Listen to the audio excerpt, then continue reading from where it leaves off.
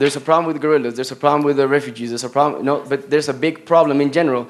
And I would say, and I would dare to say that the problem is consumers, consumers in developed countries, developed in, I mean, I don't like to say that term, but countries like the United States and some other countries, Europe, have made these countries like Indonesia cut down their forests because they need supply for this country. So the problem is not that these people are evil or they're doing a bad thing. They're illegal poachers because it's incongruent.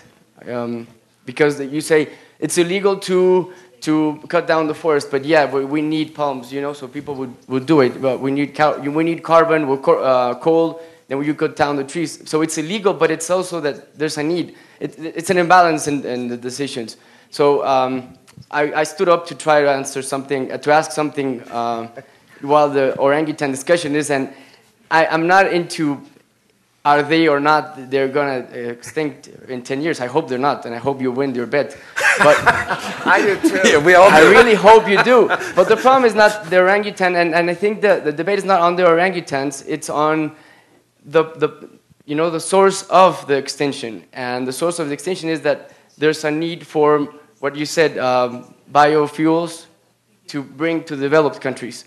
So there's a bigger issue here and that we're not considering. The question is not, the question isn't what can we do, it's what will we do? And I think we should start answering that. This forum, there's a lot of scientists, a lot of people, and nobody's answering what will we do?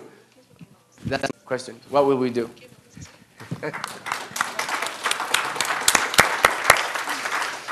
What will we do? Well, I'll quickly say, I'll put a plug in. We just came out with a book called A Climate for Life. It has a few nuances.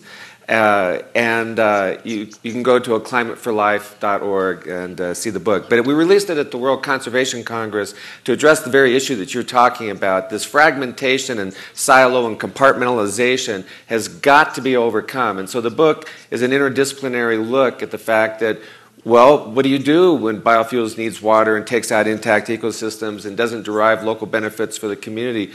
You have to come up with other alternatives. So we've for the first time in my organization in 20 years, actually a large section of the book is on global energy and water problems and how do you begin to address them in a way that creates a win-win for sustaining economic growth, addressing poverty issues, and looking not just in the short term, but the big issue I think is these solutions. When you scale them globally and scale them over centuries, what do they look like then? Everything looks great on a small scale, but it's once they kind of lock in and start growing at such magnitude, that's where the big problems arise. And I think we need to think through and be a little bit more envisioning of what the consequences are and nip it in the bud now by doing better systemic planning.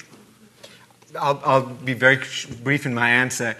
What we are doing is really trying to take what you just said and try to use a basin-wide or ecosystem-wide or ecoregion-wide approach to any of these problems. I don't think there are any major conservation projects that are going forward in the organization I represent anyway that is fragmented in this way, that is narrowly focused on just one, we're going to say this species or we're going to prevent this one problem.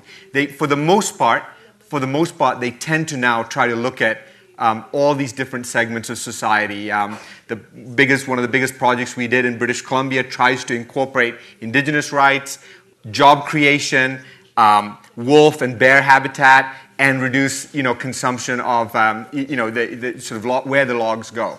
So, that is a great approach.